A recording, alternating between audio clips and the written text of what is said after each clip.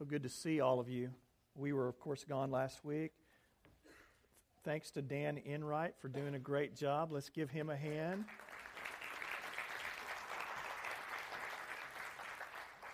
I want you to turn your Bibles to Luke chapter 2. Before we do that, let me, first of all, I want to introduce to you some of our new members. And this is, again, exciting because God is bringing new people our way, people who add value to our church, people just like you guys who are such a blessing, people who have heard about our vision and our mission, and they say, hey, put me in, Coach. I want to be on this team, and I want to join you guys in what God is doing here. So I'm going to call your names, and when I do, I want to invite you to stand up, please, because we want to welcome you. First of all, Betty Rue. Where's Betty?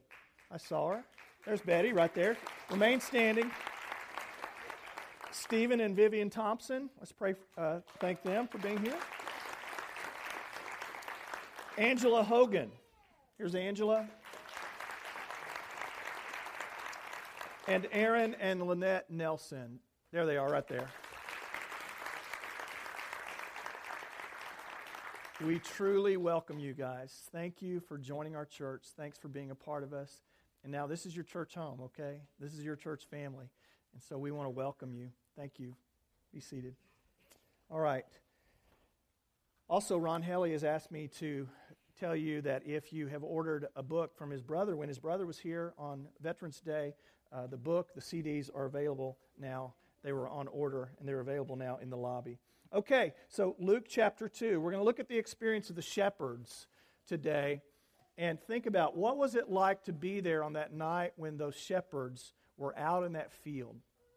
What an amazing experience they had. And so we really don't have to look long or look hard to see that their experience was one that was filled with, first of all, fear.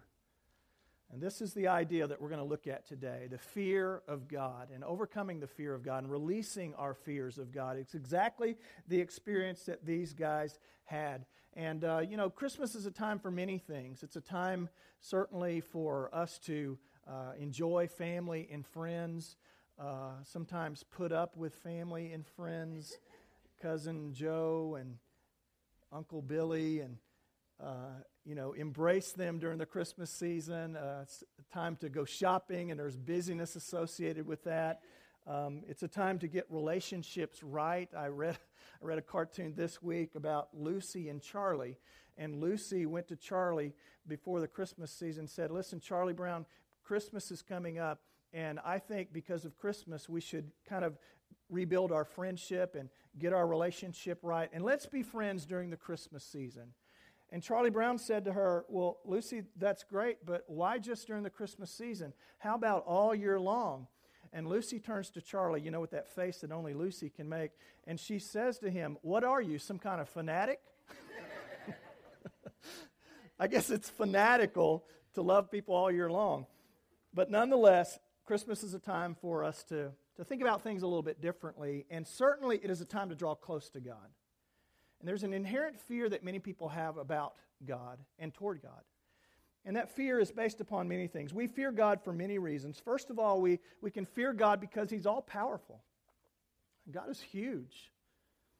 And God is powerful, and He is mighty. He has created this universe. And God, in one sense, is scary powerful. I mean, the God who could bring this world into existence just by merely speaking it into existence is a God that is not to be trifled with.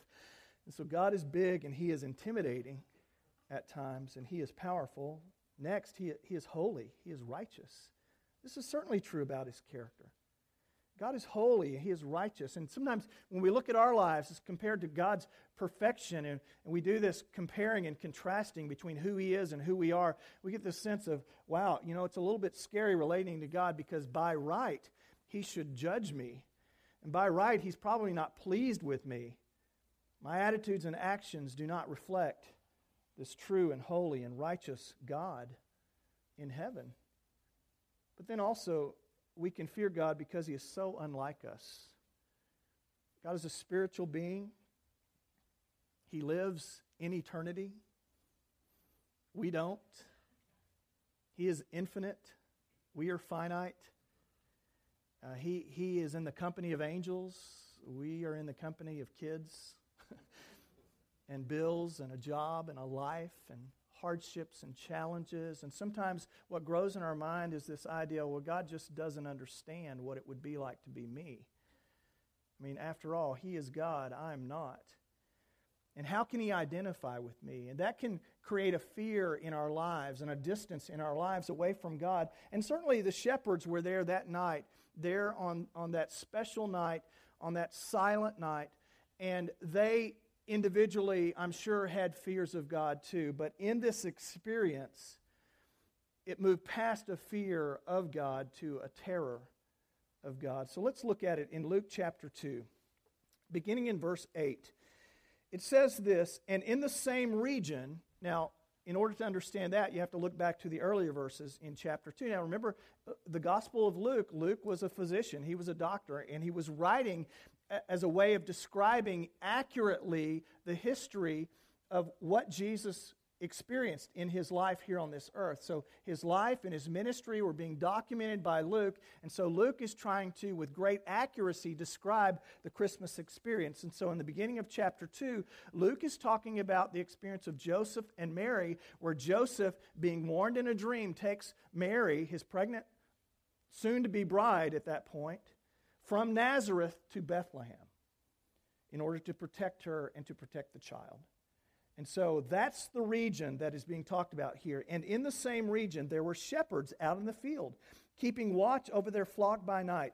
And an angel of the Lord appeared to them, and the glory, listen to this, and the glory of the Lord shone around them, and they were filled with great fear. And the angel said to them, "Fear not, for behold, I bring you good news of great joy that will be for all the people. For unto you is born this day in the city of David a Savior, who is Christ the Lord. And this will be a sign for you. You will find a baby wrapped in swaddling clothes and lying in a manger." And suddenly there was with the angel a multitude of the heavenly hosts, praising God and saying, "Glory to God in the highest, and on earth peace among those with whom He is pleased." Now, night of fear for those shepherds. Look back in verse 9. Let's look at some of the words used here.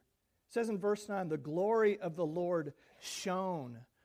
That verb is used only one other time in the Scripture. It's used in Acts chapter 9, verse 3. And if you're familiar with that passage, you know that that's the experience of Saul, that great persecutor and oppressor of the church, who was converted into being a Christian and ultimately became the most tireless missionary of the Christian church. The Apostle Paul, formerly Saul, was riding along on his stallion, and God decided He was going to get his attention. And the Bible describes a great light from heaven flashing during the daytime.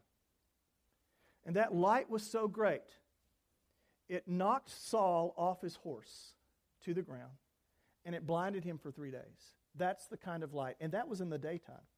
That same word is used here for this light that shone around the glory of these angels at the time when they appeared here to these shepherds. A very, very bright light. The sky lit up, and these guys likely fell flat, or they ran, and the sheep were scattered, maybe never to be found again, and their eyes were not adjusted because it's the middle of the night, and they're watching over their sheep, and this great, terrific light shone there before those shepherds. It reminds me of a time when I was in high school. It was either my junior or senior year in high school. And I was raised in a place called Weatherford, Texas. It's kind of a ranching community. It's gotten bigger over the years, but back then it was pretty small. And I was outside of Weatherford, actually, at a friend's house. We had just arrived at his house, and he was out in the middle of a ranching area, nothing around, pretty dark. And we pull up into his driveway, and we're walking from the driveway into his house, and all of a sudden, there in the darkness, a huge light passes over us. I mean, it was a burst of light. And of course, our immediate response was to duck and to kind of run, and that's what we did. And then we look up, and we see that it's an F-16 jet, which was cruising at a low altitude. And after the light went past us, the boom of the jet engine was felt. Not just heard, it was felt. It was awesome. And I'm like, I got to get me one of those, you know.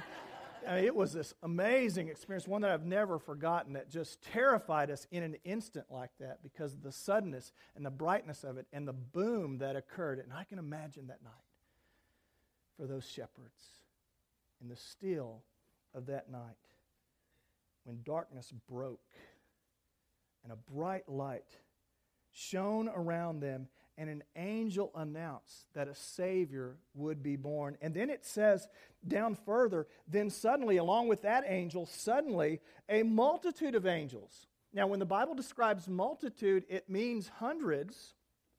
It could mean thousands. Imagine this. Hundreds, if not thousands, of angels appearing there in the sky, announcing the news at Jesus' birth. What a night that was. And the shepherds were struck with great fear, you can imagine. It's interesting the word that Luke uses in this verse for fear. It's actually a couple of words combined. The same Greek word from which we get our word phobia puts two of those words together. And so what the Bible is describing here, it could literally say, and they feared a big fear. They feared a great big fear, is the idea. Some translations have said, and the shepherds were terrified. So the experience of the shepherds that night was one that was initially filled with fear. Fear of the supernatural, fear of the suddenness of this event, certainly, but also fear that God had arrived. They knew that this was a divine moment because the angels were proclaiming that Messiah was going to be born. And so there was inherent in this fear of the miracle of the event, certainly a fear in relationship to God. Now, here's the amazing thing about Christmas. The Christmas message should actually erase all of our fears of God, not cause fear of God. Now, there's a healthy respect of God. There's a healthy fear of God. A healthy respect of His deity, healthy respect of His power, healthy respect of His authority. That's all good. I'm not talking about that kind of fear. That's the kind of fear that we should all have. I'm talking about the kind of fear that leads us away from God rather than to Him. A fear of His inherent, impending judgment upon our lives. Though if it were not for the Christmas message might occur. But the good news is that Christmas alleviates our fears of God and releases our fears of God. It should. And so let's talk about why. Why can we release our fears of God, about God, during the Christmas season? I think there are 4 reasons found in this passage. First of all, because the message of Christmas is a message of good news and great joy. It's not bad news and sadness. It's good news and great joy. Verse 10, and the angel said to them, fear not. Now, this is the same phrase that was used all throughout the Christmas narrative. It was the phrase that the angel said to Zechariah there in the temple. Said, do not be afraid, fear not. It was the phrase that was said to Joseph by the angel when his plan and his purpose in the Christmas narrative was announced to him through the dream. The angel said, do not fear, fear not. It was the same phrase that was given to Mary. The news that she would bear the Son of God.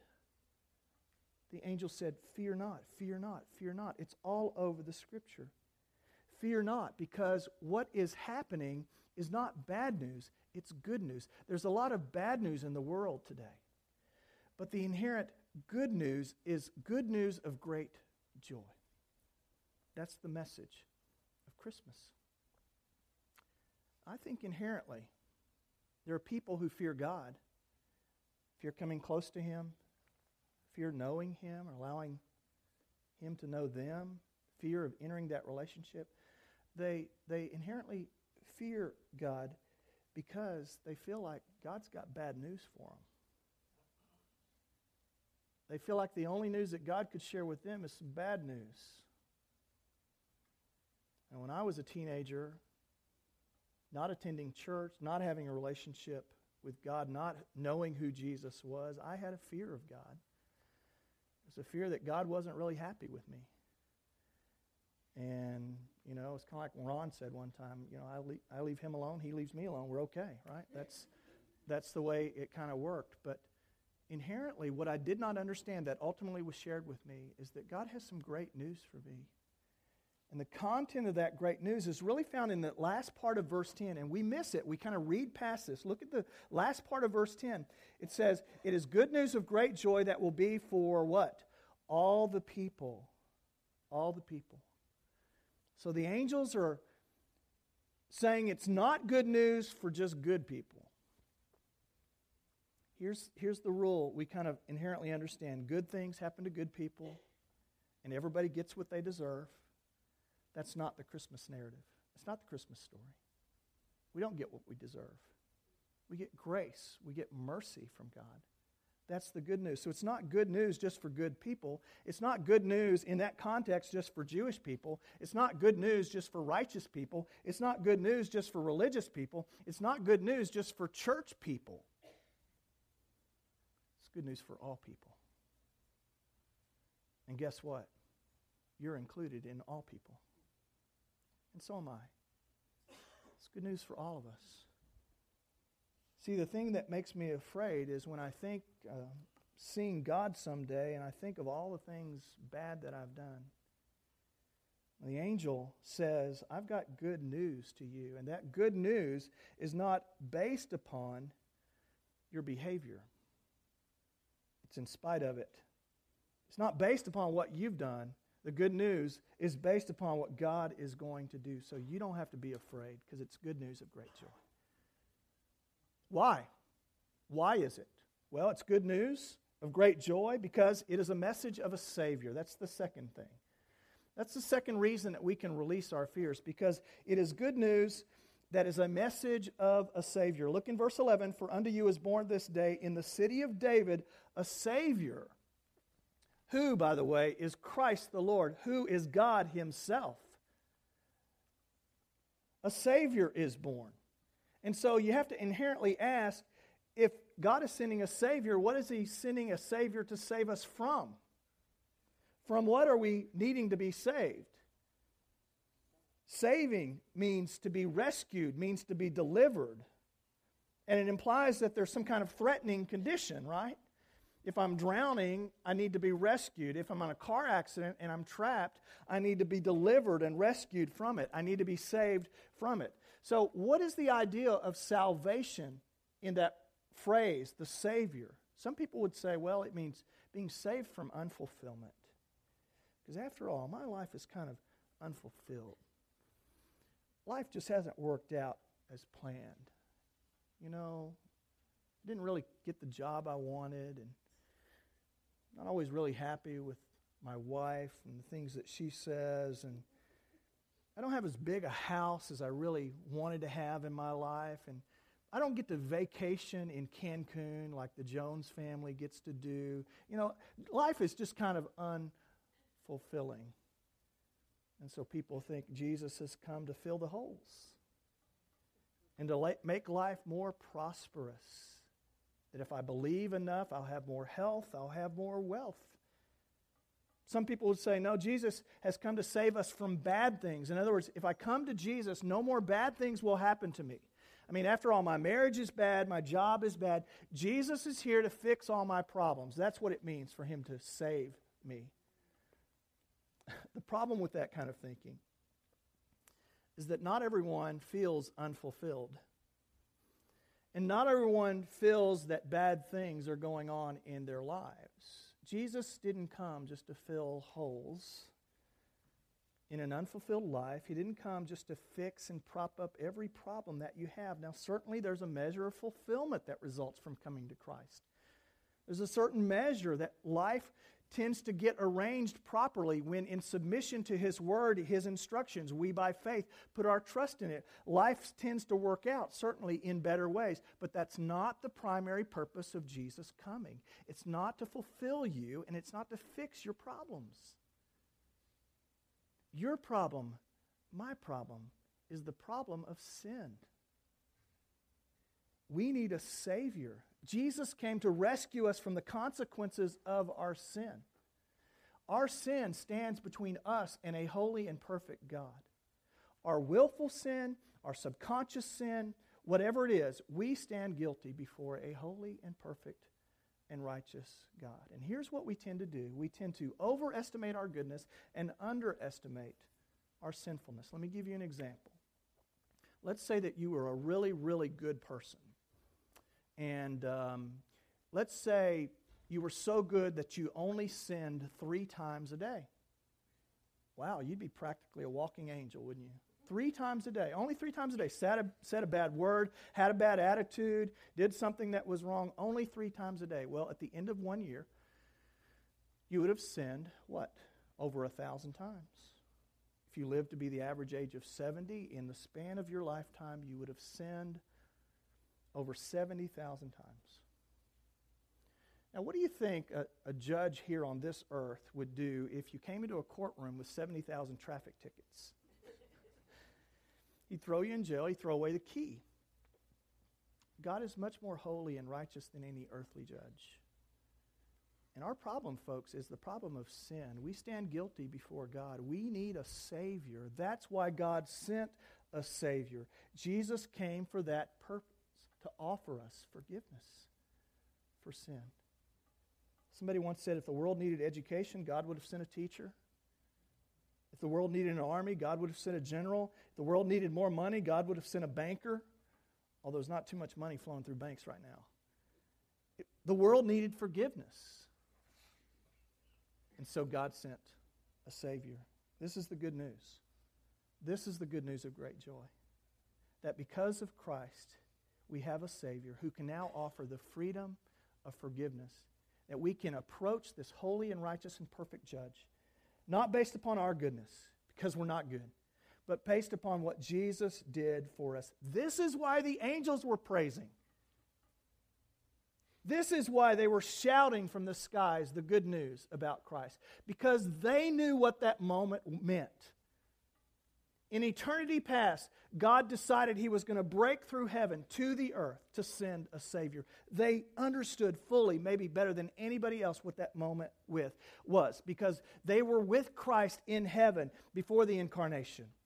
They were with Him there. They knew His glory. They knew His majesty. They knew His riches. They knew His purity. They knew His righteousness. They knew Him. They knew about the fall of man. Back in Genesis 3, when Adam and Eve, by their disobedience, by their rebellion, sinned and rebelled against God, and sin entered this world, and from that point on, the hammer fell, and we lived in a sin-stained world from that point on. The angels knew about that sin in the garden. They knew about the sin of people's sins. They knew about the sacrificial system. They knew about all those lambs and all those doves and all those pigeons that had been sacrificed in the altar throughout centuries. Animals sacrificed, blood spilled over the altars, and they knew that those animals could never take away sin. They knew. And they knew that Jesus would die for sins. They knew that He was born to die. They knew that He would bear the curse. They knew that He would take the punishment of the very ones that He was sent to. And they were praising God because they were seeing God's grace on display. They were seeing God interrupt that history in order to send a Savior. Glory to God in the highest. That was the message. It's a message that there is a Savior. Next is a message that God is with us. That God is with us. Look in verse 12. And this will be a sign for you. You will find a baby wrapped in swaddling clothes and lying in a manger. Isn't it amazing to you that this God that is so big, that is so powerful, this God that cannot identify with us, is God who was born as a human baby? The most meek and mild, born in the most meek and mild of places, in a barn, laid in a trough filled with hay, displayed to the most meek and mild people on the earth, mere shepherds. It is the stooping of God. It is God bending from heaven and earth, the condescension of God, placing God himself there in the context of humanity, to wear flesh and blood, to be like us, to face hunger and thirst, to face disappointment, sometimes sadness, to face at times frustration, to face temptation. God walking among us. So it means that God is with us, and God could have chose many ways to come to this earth. Think about it. He could have chose many ways. He could have dropped down a rule book. He could have sent a king to conquer. He could have sent a general. He sent a baby. It says something about God to you and me. That God identifies with us. God is with us. And then I need to finish up. The next thing here is that God has given us, through Christmas, a message of peace. It's a message of peace. Verses 13 and 14. Suddenly, there's the word, suddenly, there was with the angel a multitude of the heavenly host, praising God and saying, "Glory to God in the highest, and on earth, here in this place, peace among those with whom he is pleased." You've heard it said before, peace, goodwill toward men. That's an accurate translation also. Peace to those on whom his favor rests. The best reading would be peace among men of his good pleasure, or put another way, peace among men of his good will. It's not, if you're not careful, you'll read it incorrectly. In other words, peace among those who deserve it. That's not the reading. It's peace among those whom God has shown his pleasure to. Not because it was deserved by them, but because of God's good pleasure. It was his pleasure to give it, is the idea. It was his good will to give it. Peace on earth. And so what happens through Christmas is that you and I now have the power in a relationship with the supernatural God who can remove conflict from our lives. Internal conflict, relational conflict. Were you saying that he's going to make every relationship right, that every relationship is going to be restored? I'm not saying that. What I am saying, though, is that within you, the conflict produced from the relationship can be absolved. You can find in your heart forgiveness. You can find in your heart freedom from resentment. You can find in your heart freedom from the desire to get revenge. You can find peace within. Peace, that's a result of our relationship with God. Christmas means the absence of conflict between God and man.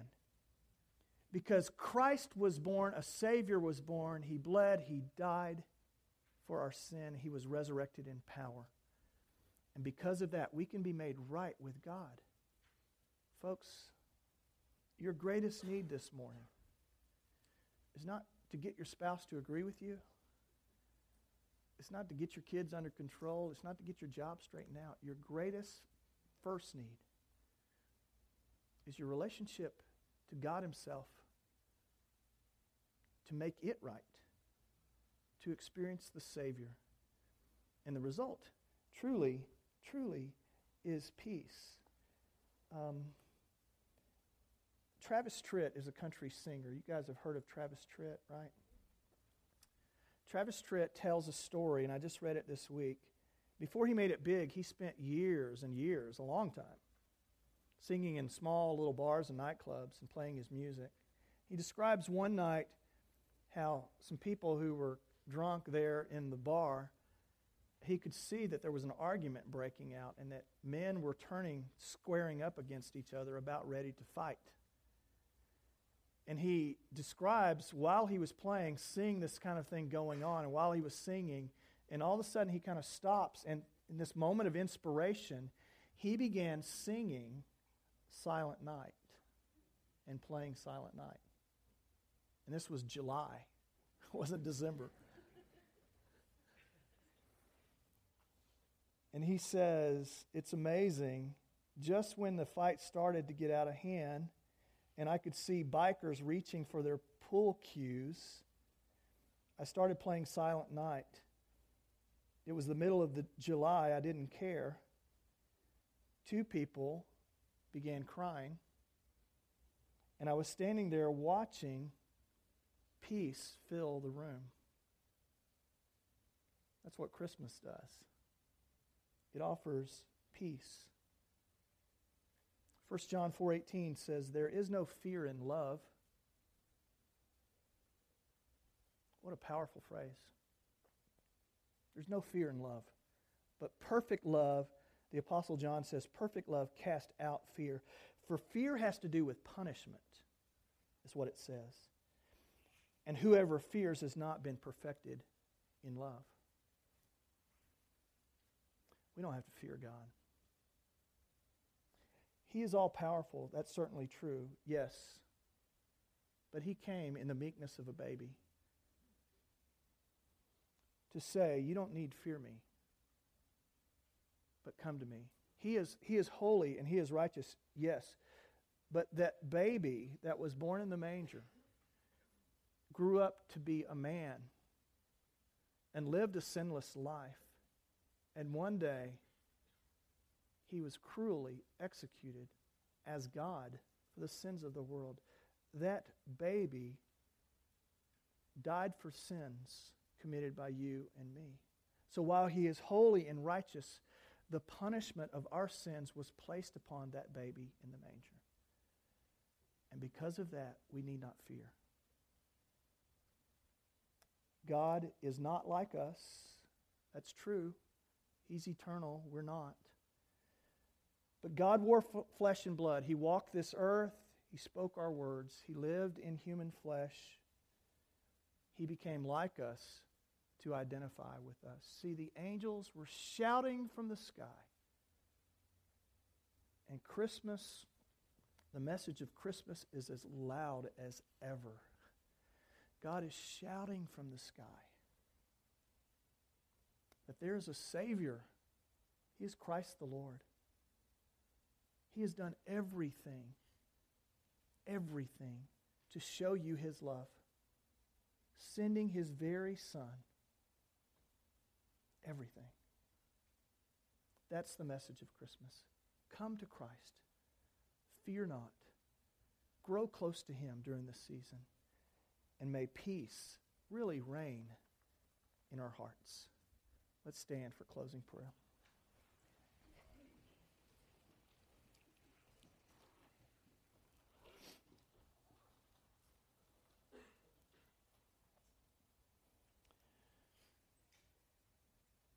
Father, we praise You. We thank You for a message that has been recorded and kept for us about some people out in the field, men that we'll never know the names of, but whose experience tells us today that we need not fear God. So help us to draw close to You during this season. Whatever reservations we have, whatever doubts, whatever complexities there are, whatever that stands between us and You, whatever needs that we think keep us from You, Lord, help us to overcome. Instead, embrace the simple message that Jesus, the Savior, was born. Thank You for that reality in the middle of all the craziness of this season, Lord. May it resonate in our hearts and minds. And may peace rule the day. That's my prayer for our church. Make this season one of peace. And we pray this in Jesus' name. Amen. Amen. God bless you all.